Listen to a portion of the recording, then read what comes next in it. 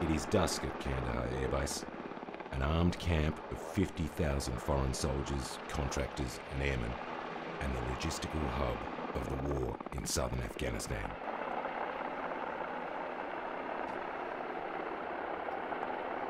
Medivacs, surveillance and transport missions will continue around the clock.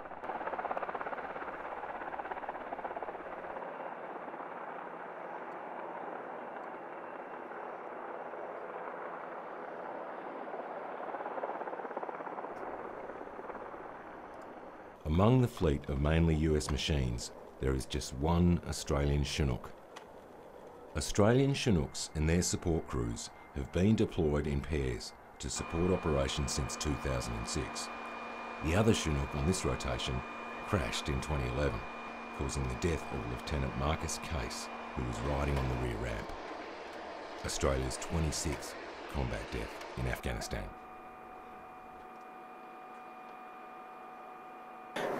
Basically what we've seen here is from a post-flight we've had the maintenance crew go over the aircraft just to make sure it's okay and nothing's broken in flight. It's something we do every day, and it's like, I guess, servicing your car, if you will, only a little bit more technical. So yeah, basically you just seen, like I said, you've seen the guys go over the aircraft, make sure it's within specs and within tolerances and that sort of stuff, and it is good to go flying the next day. Yeah. We've still got some little bit extra work to do. We've got some self-protection stuff to fit, and then once that's done, we'll put it to bed, so to speak, and yeah, we'll be done. All right. Thanks.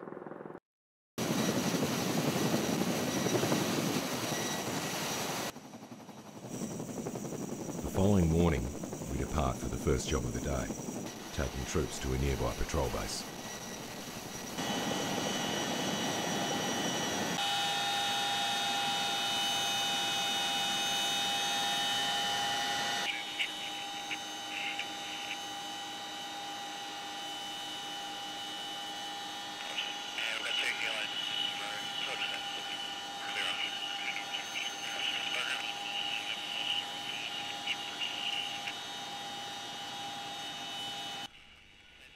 The base is in the Panjwai district, which was the scene of heavy fighting for many years when the Canadians were in control of Kandahar.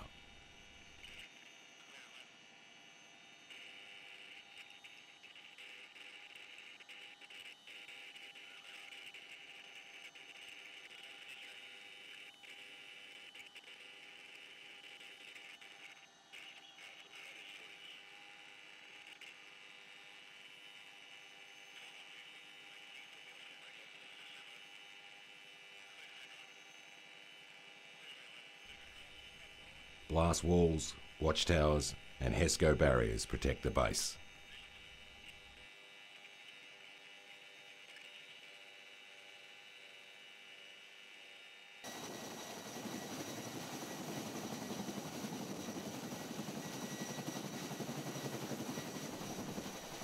Improvised explosive devices make vehicles like these Strikers the preferred way to travel by road around this area.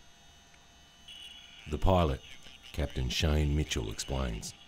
Like I said, I mean, we had a report several years ago when guys were here, when the media were on board and they saw that RPG get fired, and that was one of the eye-openers that our aircraft were getting shot at. We didn't know, and even now, if we do get engaged, a lot of the time we don't know about it, unless the guys happen to be looking in the right spot to see someone have an attempt at hitting the aircraft. Or if they actually hit the aircraft, which is like what happened to Captain McConville last year. Over the Arghandab Valley, they actually got a few rounds through the aircraft, which they heard. A couple of guys on board got wounded, and then they subsequently had some issues with one of the engines when they came back to CAF. So, unless it's reported to us from someone else who was on the ground and saw it, or we actually get hit with the aircraft, or someone got lucky enough to see it, then a lot of the time we don't know about it. Ignorance is bliss, pretty much, and we just crack on and don't know.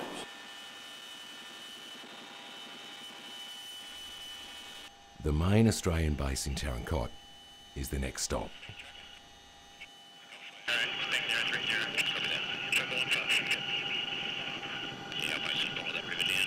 Then a low flight over the barren hills to Patrol Base Nassar to pick up some Australians.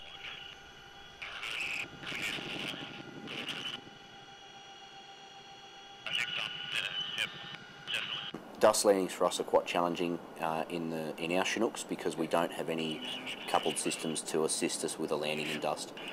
So what we essentially do, and this is what we train for and conduct here a lot because there's a lot of FOBs that have dust, is we attempt to do an approach that gives us the minimal amount of forward speed and that we can keep the dust away from the cockpit windscreen for as long as possible. So that's why we do what is essentially a sort of descending, flaring approach to try and get the aft wheels on the ground before we brown out and the dust engulfs us, and then once we let the wheels on the ground, whatever forward speed we've got is pretty much what we get, and that's why we stand on the brakes and try and pull it up as quick as we can. So they are quite challenging. It's probably one of the most challenging things we do here is getting those approaches right, because if we don't, it can be very dangerous because we don't have visibility out the front windscreen to see what's going on. So.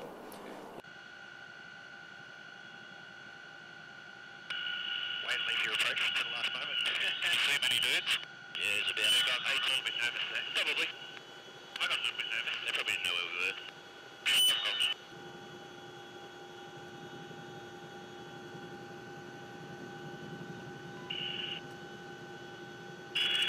Left gunner has the road side and they plus the wall. The escort chopper overhead reports an unknown vehicle approaching.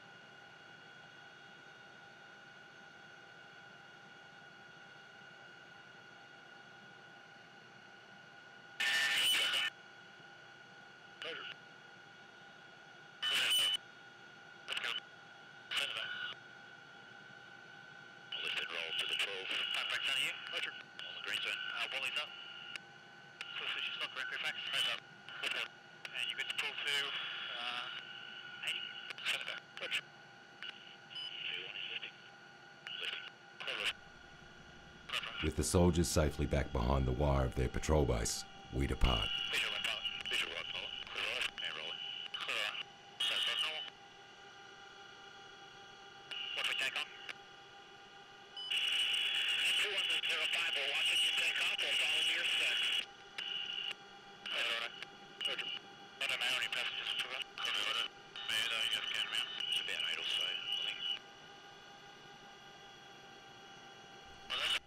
This terrain is typical of Uruzgan, a green river valley where the village is, surrounded by bare, dry hills, or as the Afghans call it, the dasht.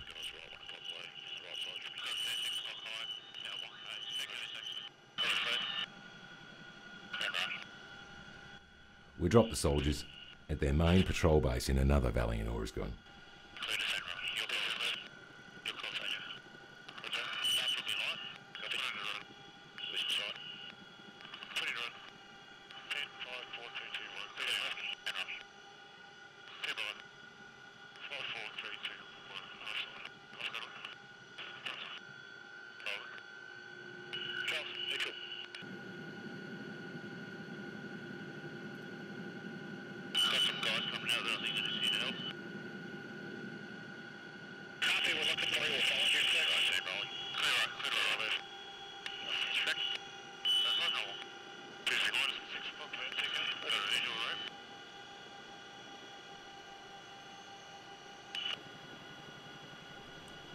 This is the last Australian base on the way back to Kandahar, marking the end of the Australian-controlled area.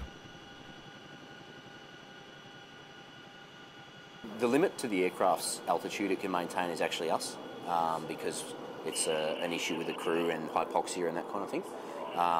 Normally we're limited to 10,000 feet, but over here we're allowed to go up to 12,000 feet as long as it's for not more than it's an hour. But the airframe itself, if we had oxygen, the airframes can climb up to 20-odd thousand feet. The issue being up here is that, again, because we're generally heavy, sometimes we have to climb over mountains that are quite high, like at 10 or 11,000 feet.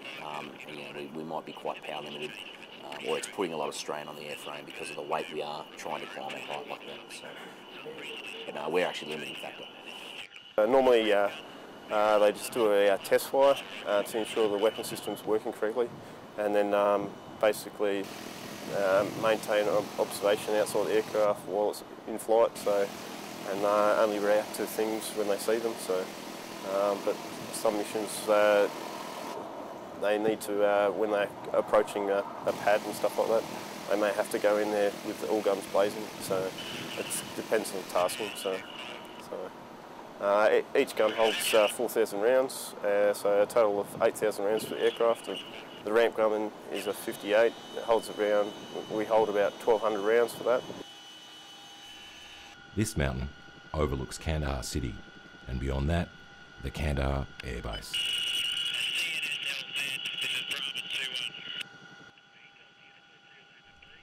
The rockets that frequently land on the Kandahar Air Base are fired from here.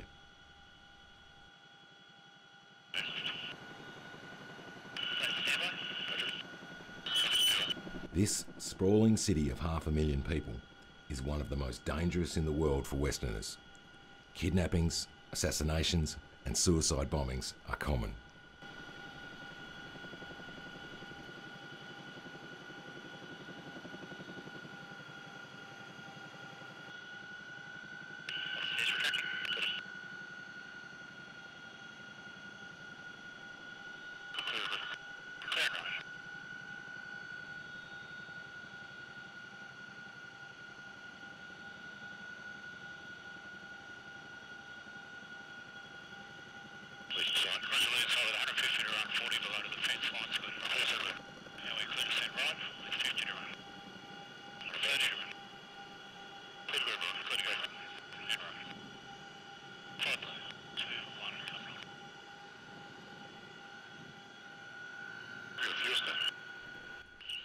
Even though we're only 10 kilometres from the Kandahar Air Base, the road is deemed too dangerous to travel for these US passengers.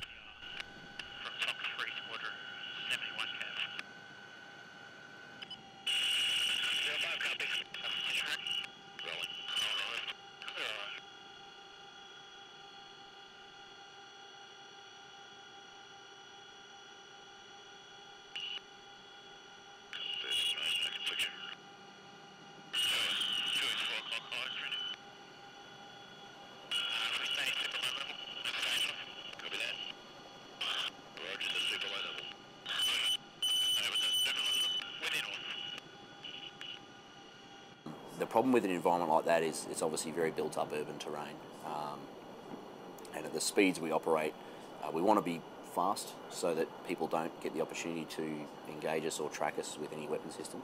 But also there's a lot of towers, a lot of wires, and a lot of the time there's kites that fly around there, whether or not it's because people put them up because of us, or it's just a recreational thing. But generally around Kandahar, unlike today, there's a lot of kites that sit above the level that we will fly over. So we generally end up dodging kites and towers and whatever else at the time. So yeah, the issues being that there's just a lot of obstacles there, and we want to stay low and fast so that there's less chance of us getting engaged or getting seen.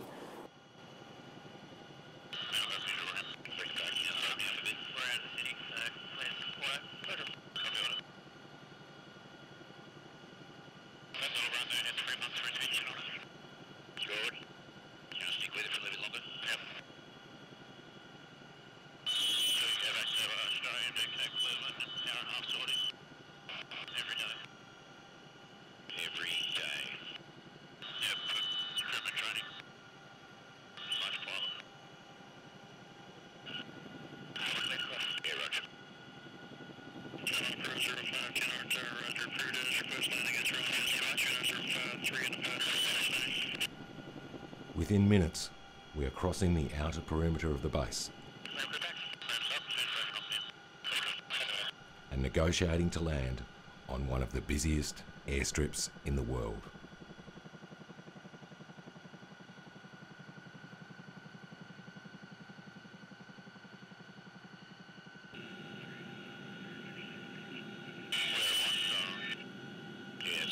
As far as being in Australian Army Aviation, this is probably one of the pinnacles of our career, to be able to come somewhere like here and operate in the environment that we do. And it's not just necessarily from a tactical perspective. The fact that we come here and operate an aircraft on the edge of its limits as far as its all-up weight, conducting approaches into small dusty pads, as well as the tactical situation put on top of that.